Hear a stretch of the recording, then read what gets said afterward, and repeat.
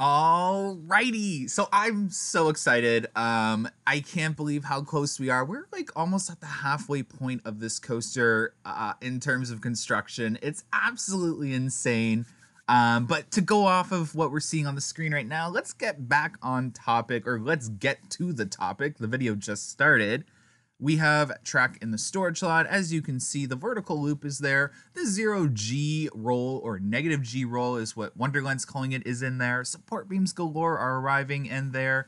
And there's track pieces inside the park, along with support beams inside the park and ready to go. Whatever's going on with Behemoth is still there at the base of the drop. I have no idea what it's for, but it is definitely a machine that scans for cracks or problems with steel track. They do this on all the coasters, so it doesn't mean anything, but it is still in the same spot. So maybe they just can't get it going. Maybe it is the sledgehammer of machinery. Who knows?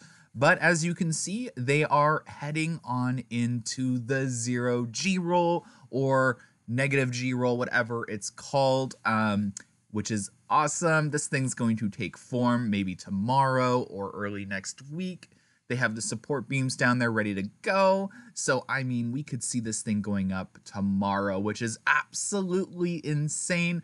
Honestly, seeing the coaster once the 0G roll is done is going to put such a perspective on this thing. I just love the curvature of Yukon Striker in itself. Seeing it in person is impressive. This thing has got curves for days. Like, it just has nice transitions. It's going to be fabulous. I cannot wait. It's just something I'm really excited about. It is, again, really close to my heart. I love this coaster. Everything about it is fantastic. Anyone who knows me knows that I am not your typical enthusiast. I love dive coasters. I absolutely love them. I've been on two. I've been on Shikra, and I've been on Valraven. I love them a lot. I have nothing bad to say about them. I understand they're one-trick ponies, but one-trick ponies don't necessarily mean it's a bad coaster. So I'm excited. It's unique. It's a dive coaster, so I love it. But yeah, again, nothing going on in the stationary. There is one part in the video where there's some really weird activity going on in the stationary. I'm going to use a green arrow to highlight that for you guys, because there's like 20 or something construction workers all moving around really quickly. Yeah, that was different. I'll show you guys that. I don't know what they're doing. I've looked very closely. Oh. I'm actually like looking on the screen right now, and it looks like they're building a building. They've started the station! So, I can't tell for sure, but it looks like they're starting the foundation for the station out near the thing. I actually almost see like woodwork. I'm going to analyze that a little closer. I'm trying to like make the video right now. Again, yeah, I definitely looks like woodwork is starting down near the station. I did not see, I also watched this video once today too. Because I was like, you know what, I'm going to start watching it in case there is, they're starting. That definitely looks like the start of the station. That is definitely woodwork up. Again, the mine shaft for the station is being built. So the station's going to look like a mine shaft. It's going to have TNT. It's going to have little explosive things. So that's awesome. So that's definitely, that's cool. I can see that. That's definitely the formation of a building. That's sick. So that makes sense now as to why there were so many construction workers down there. That must be that new team that has finally come in to build that. Because we know Wonderland was late in getting that contract out for the station and the theming for Frontier Canada. So that's awesome. We have something else to watch now in terms of construction. Yay!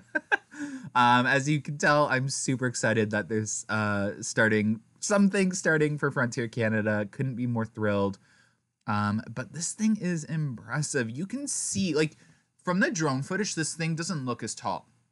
The 0G roll, just it at its current point, you can see it from the highway. That little thing, and it's not even at the top part of the 0G roll. You can see it from the highway. This thing is tall. It keeps its height. So again, for those asking if this thing's going to be open during Winterfest, there's no way.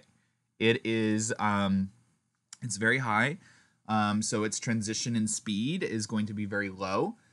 So add cold weather, it just wouldn't make it through the layout. This thing will not be open. for Winterfest. I can even probably guarantee that without asking. I'll ask next time at the park for the behind the scenes tour. The answer will probably be 100% no. You can just tell by the high points of the ride, like from drop to Immelman, Immelman to 0G, the vertical loop. There's no way this thing would make it through its layout with snow and cold added in. I just wanted to answer that because a couple people were asking me that. There's no way. Yes, so I wanted to let you guys know I'm keeping an eye on that area right there near Kingswood. There used to be a tent there. Not that tent. There used to be an events tent that they used for Halloween Haunt, and then Halloween Haunt Maze was in there, and then also in that Kingswood Theater. This year there was not one. The rumor is that there could be a bar being built back there, a full service bar. So I'm keeping an eye on that because I want to see if that forms or transitions into anything that I've been hearing rumor wise about building going on there. I've also heard, rumors of potential restaurant renovations. For example, Backlot is rumored to be getting a renovation. Who knows if that'll happen? But yeah, keeping an eye on those areas and keeping an eye on Mindbuster, keeping an eye on Frontier Canada, and Dinosaurs Are Alive. There's a lot to watch at Wonderland right now. Again, we heard Matt Ouimet last year make statements that Wonderland was going to be receiving a lot of investments. And we, at the ACE event, got kind of confirmation that Wonderland was going to be moving forward with a lot of investments, and Frontier Canada was kind of just like the first step or middle step, I think is how they worded it. It started with Soaring Timbers. So who knows what's to come next? We'll be keeping an eye on a lot. It just makes sense. The Canadian market is taking off with Toronto right there. They're building a hotel. And usually when you see a hotel, investments follow to keep guests booking for the first little bit. They usually have a promise they need to keep in terms of investments when they build them. So something like a hotel, you see it at Cedar Point, they have to make sure guests are booking rooms. So yes, I can't wait. Again, I wish Winterfest was coming this year. I'm so sad that I won't be in the park filming for Winterfest. I'm really thinking about driving out to Kings Island to go to their Winterfest to kind of show you guys what to expect for a video. So definitely comment down below if you think I should head to Kings Island Winterfest to show you guys what we could be looking at. Anyways, hopefully you guys really enjoyed this construction update. I'm so excited for the 0G roll. Hopefully you guys are too. Smash that like button, share this video for others to enjoy, and subscribe if you haven't already. We're almost at 10K. Thanks so much, guys. Have a good one. Bye.